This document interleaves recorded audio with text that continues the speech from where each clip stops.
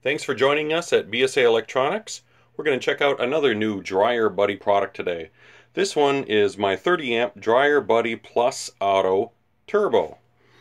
I've truncated it and just called it a 30 amp Dryer Buddy Turbo because, well, the label doesn't even fit. That's too much to say.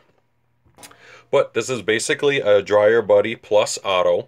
The turbo version means that it has a NEMA 515/520 hospital grade outlet right here, wired for 240 volts with a label telling you that. What that is for is to provide you with power to run your OEM Chevy Volt or Chevy Bolt with a B 240 volt compatible EVSE. In 2016 and up, they started shipping the vehicles with these. Be sure to check your GM part number on the back of your OEM EVSE against the known list of compatible 240 volt EVSEs.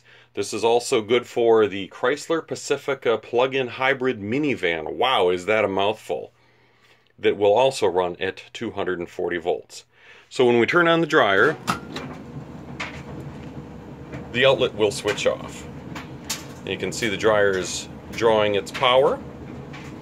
When the dryer is all done, power will be restored automatically to the EVSE outlet.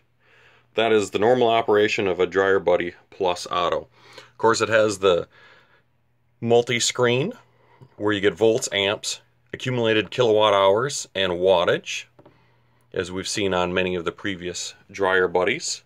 The main feature here that's new, though, is this Turbo Edition with this specific outlet. You can also use this to plug in your Bitcoin or other cryptocurrency mining rig, but be aware when the dryer turns on, power is going to be cut to that outlet immediately. I've been told this is fine with Linux-based rigs, but if it's Windows-based, of course, it's going to just shut off, and you're going to need to power it down gracefully before you simply start a load of laundry.